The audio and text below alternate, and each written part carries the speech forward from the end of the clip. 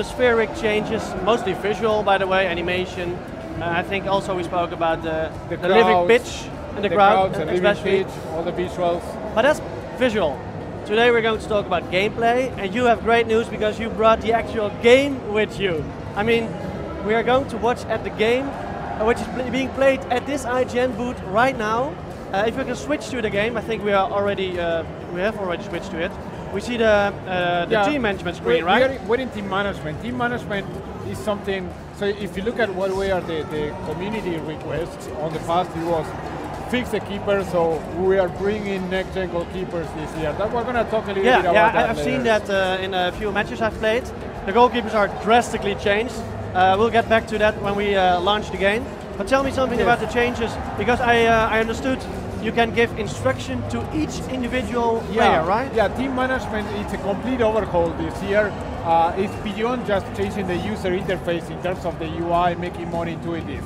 This is one of the new features that Paul, the guy, is playing the game and is showing us, that are called player instructions. So with player instructions, it's a new addition where... So you say, Suarez, don't bite. You don't get that far, but for each position on the field, you specify how do you want that player to move around on attacking, on defense, on supporting the runs. So basically, you might have the same lineup, same formation, same everything, but you change the player instructions and you can completely change how your team plays.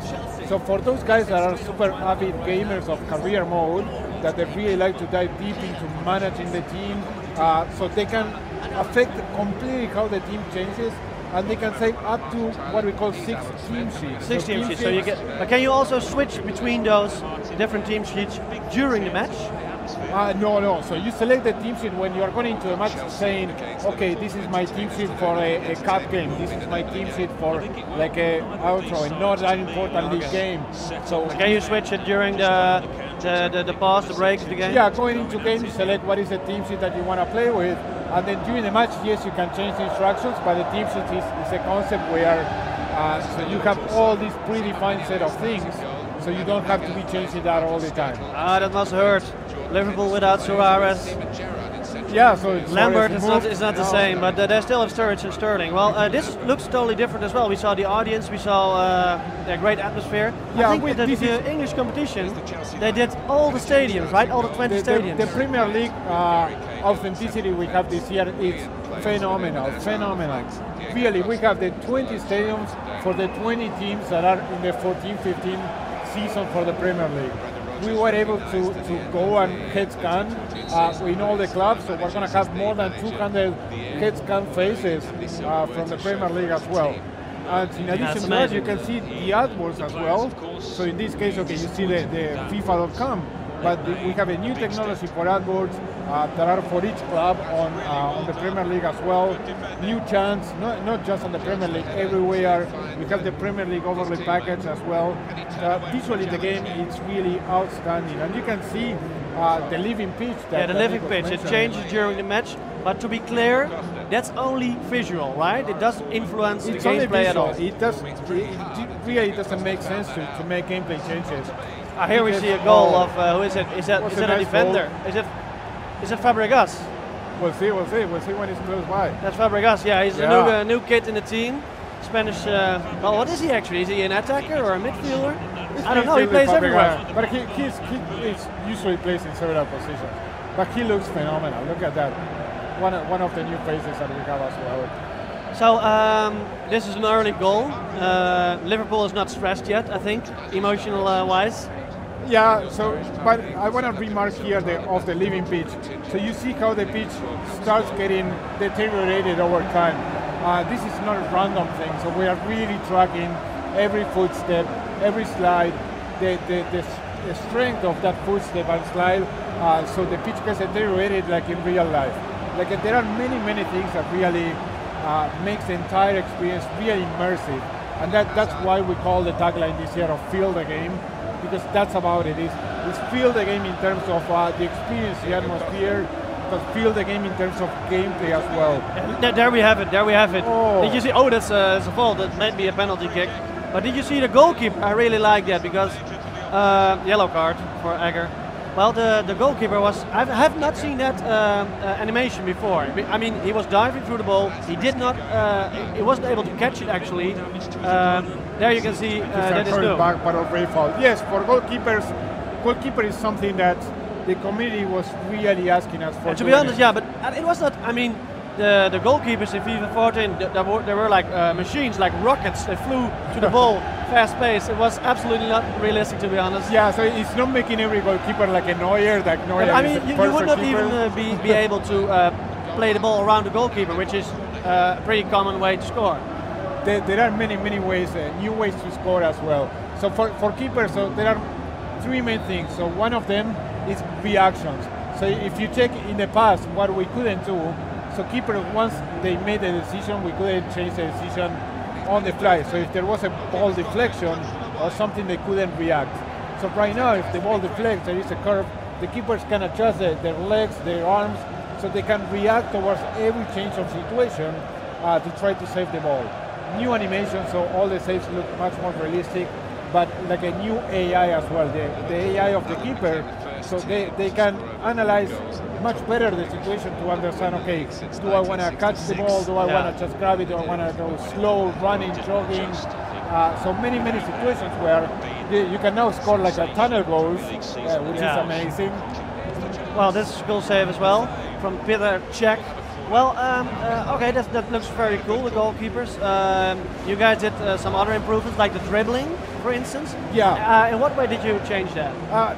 First of all, we wanted to have like a huge attention on responsiveness this year, like a huge focus on responsiveness. And that's where, as soon as you pick the controller and you play the game, that's what you feel. So we've been showing the game for the past 3 months, 4 months, like to a lot of people to try it out and give us feedback. The first thing that they think is, okay, it looks amazing, which it does. And the second thing is, oh, it's super responsive. Responsiveness is not something that comes, let's say, as a casual thing. So we put a lot of emphasis. One of those things was the new dribbling system.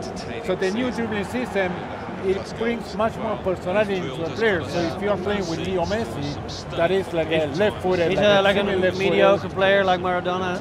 yeah. So no players like those. that is super left-footed. So when you're dribbling with him, you can see how he prefers using the left foot all the time and only using the right when it makes sense. We completely model the contacts of the boot with the ball, like the proper physics for that we didn't have in the past. So you start seeing these situations where the passing becomes much more realistic. So it feels so good that it's the entire game. It makes super responsive, so you want to continue playing all the time. What I noticed shooting, is, turning. What I noticed while playing the game at this at Gamescom 2 days ago, I noticed that it's much more direct, and therefore you can have more options. I mean, you can threat a defense to go solo or to pass, but I don't know what you're going to do, especially in multiplayer. I mean, dribbling was not really a big part. It's not a strong weapon in previous FIFA games. Absolutely. I think it's a really more dangerous weapon right now. Absolutely, and it's not just about attack. So there are new defending things, like in the man-to-man battles, we have shared polling. Did you also change the way of defense? Because I thought that I didn't see that hard tackle in the control scheme. It is. So we don't change the control scheme, but there are new things. Like we have possession slide tackles. So in the past, the slide tackles were primarily to deflect the ball. But now when you slide tackle, you can recover the ball and then start dribbling when you're getting up. This is another thing that gives a lot of responsiveness as well. It makes the game much more fluid. And in the man-to-man battles, No, Paul is trying fancy stuff now. He's playing on the difficulty of semi-pro. I want to show you this, but Paul is skipping the match highlights that are really good. So we changed the highlights as well to make it much more relevant in terms of having letterbox, like a pulse effects, and really telling the story of the match. The highlights, but you usually skip them, like you did now. Well, Paul, because he's carrying here, he wants to show us gameplay so desperately. I have a few questions about FIFA 14 to FIFA 15, the improvements. Yes. I mean, a lot of complaints out of the community were like some strong weapons in FIFA 14, maybe a bit overpowered even, like crossings and headers. Yes, absolutely. I think headers you changed, right? It's not easy to score with a header. Absolutely, they did two main things on things that they didn't become exploits, but people were abusing us that we are I power use it a lot. Our power headers is how they call it, and then some of the through balls. So we put a lot of emphasis. A lot of through balls were really strong as well, and especially because the AI defense was not really counting on it. It was really hard to defend. Yeah. How did you guys thought about a solution for that? It's fine-tuning. It's extremely fine-tuning. So we understood the problem, and we investigated what it was. We understood the problem, and we were all the time tuning those things and play testing. So it's all year long to make sure that the headers, the through balls, or any other case, or any other situation in football, it doesn't become like an exploit or a predominant way of playing. So everyone, if you want to play like a passing game, if you want to play like a speed game, regardless what is your way of playing the game, you should have a fair chance of winning it. And it's on the opposition to try to overcome, to find what is the weakness of that way of playing the game. And talking about ways of playing the games, we have two new mentalities. One two new mentalities of positions. One that is probably that we're seeing Chelsea is called park the bus. Yeah, park the bus. Yeah, that's Jose Mourinho's tactic. All right, yeah. Inspiring some of those things. Yeah, I saw that. There at the left. Park. Oh, it's actually a mode. Exactly. It's actually, oh, that's cool. Because the other one is actually like all-out attack. And I did that the other day because I was 1-0 behind. And I saw even the defenders in the box. Opponent box. Yes, absolutely. Like, what are you doing here, man? So these are the situations, you know, when you watch, if you remember the Champions League final between Real Madrid and Atletico Madrid. So at some point Atletico was parking the bus, Real Madrid forgetting about playing good football and just throwing the ball. It's a shame though, but it's in the game now. Is it actual? Is it placeholder? Is it really? It is. You're really going to name the It is in the game. He plays like that. And seriously, that's fun. The AI understand the context and start doing that as well. You start seeing time wasting as well. Time wasting not in the sense of taking time for having a throw in, but people like the opponent just grabbing the ball and instead of trying to score, just going on the sideline, going to a corner kick to have possession. Oh, wow, that's a great shot, but it's also a great pass, and that's. Hopefully you guys tweak that a bit because I mean it's so hard to give that pass. I mean I'm playing football. I'm not the best, but I'm never able to give a pass like that. And I think if you're not Pirlo, Xavi, it's really hard to do so. Don't you think a pass like that, with what we saw before the shot happened, is a bit too strong still? You know, it's in our game, so we try to bring a lot of the personality. So what we use is we have a huge database storage of players, and they have attributes for everything: mentality attributes, physical attributes, attacking, defending, etc. So we want to have a fair representation of what each player is in real life, but at the same time, you that you are controlling the players with the controller should be able to control your fate. And all in all, we think it's a fantastic game that accomplishes what we were looking for this year. That is about huge responsiveness, having a game that is super fun to play, being online, being with your friends, like we're sitting together right now, or a solo in the board. So we really have a fun game to play that is accessible, you can master. It's fantastic. It's fantastic, bringing all that passion for football. And then in addition to that, we have tons of game modes, so not just career mode. There are many new things that we're doing in Ultimate Team. That is our I play mostly seasons, but season is good. And so one new feature that we have in seasons, you know that one thing that was annoying in seasons is that every time you finish a game, you need to set up everything again. Yeah. So now what you have directly as soon as you finish the game is play next match. Okay. So I can revenge myself faster. Exactly. It reduces the friction. We have something similar in clubs that we call round-based multiplayer. So we got inspired in first-person shooters. You know that you play the game, and at the end of the session you have a countdown, and then you are jumping to the next session. Well, we have the same in clubs. So you don't have to set up and everything again, but you just carry over and over and over. So you do what is the most important thing to use. That's good. That's a good usability improvement. All right, very cool. Absolutely. So this game is only a boring 1-0 victory. You cannot expect more from Chelsea, I think. Let's try to see the highlights now. Okay, the highlights. Let's look at the highlights. You see some of the emotional reactions. Yeah, he's annoyed. He wants to win. He actually scored. Why is he annoyed? Well, just Fabregas has always that kind of face. But you can see more the new lighting system that is physically based training, and this is what I was talking about, the highlights. Much more production value, like a real football. So if you were hearing this is intermixed with music. 1-2 combination. Talk about it. Almost had it. You can see a goal, the reactions on the bench. Why is Courtois not keeping? Oh, that's not Courtois. Yeah, that's Courtois. He's the second goalkeeper.